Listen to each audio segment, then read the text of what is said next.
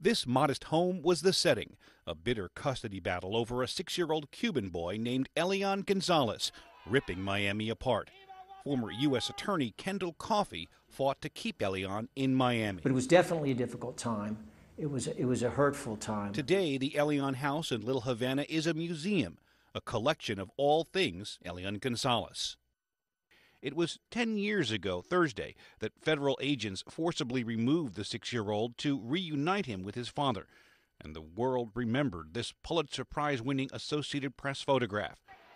In the 10 years since then, Elian has been used as a symbol of triumph by Fidel Castro and other Cuban government officials, occasionally turning up on Cuban TV. Here, Elian, now 16, is dressed in his communist youth uniform, speaking at a youth congress. Cuban officials have repeatedly denied requests for interviews with Elian or his father. Elian was only with his Miami relatives for 5 months, but the bonds were close. Elian Gonzalez becoming a mother figure after Elian's mom had drowned at sea. Elian, who now runs this beauty salon in Miami, says she is doing well, but declined to talk about the case. Elian Gonzalez, one of Elian's great-uncles, runs the museum. He is still bitter about what he sees as a political decision by Attorney General Janet Reno to take Elian away.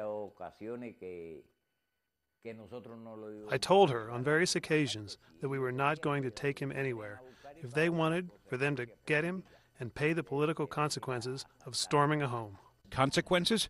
After Elian, Kendall Coffey worked for Al Gore in the 2000 recount, saying with a 537-vote margin in Florida, the Elian battle cost Democrats the White House. There is no doubt that in the minds of many in this community, the Democratic administration had to be accountable for what was seen as a terrible treatment of a child and a terrible treatment of the child's family. Today's anniversary is a quiet one here. No huge marches or rallies. Coffey and others say while the community has not forgotten Elian, many, if not all, have tried to move on. Tony Winton, The Associated Press, Miami.